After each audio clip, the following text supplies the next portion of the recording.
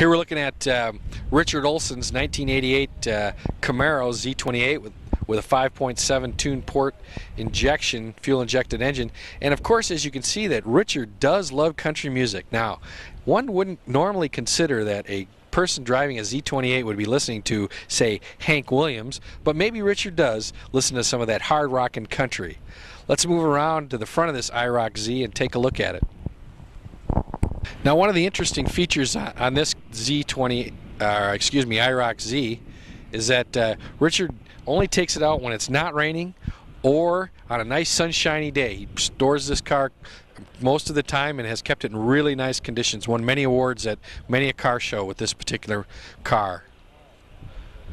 What we've got so far is cars. We don't have people. All right, yeah, get some cutaways. Look, TV people are here.